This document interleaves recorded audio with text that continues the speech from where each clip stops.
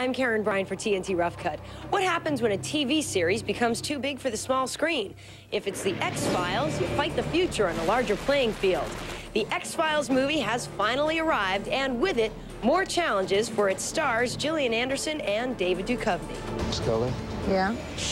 Run. The hardest thing for myself or Gillian would be how to introduce a character in the first 10, 15 minutes of the film without changing it. I think I put a lot of pressure on myself to begin with to make it different. There's no time! Ultimately, it just meant doing the same things, but with a slightly different intensity. And after venturing onto the big screen, how will it feel to get back to the smaller one? It's going to be actually a relief to go back and make it small, to tell those small stories, to build the suspense again, to maybe even, make the next movie. For TNT Rough Cut, I'm Karen Bryant. The X-Files opens Friday.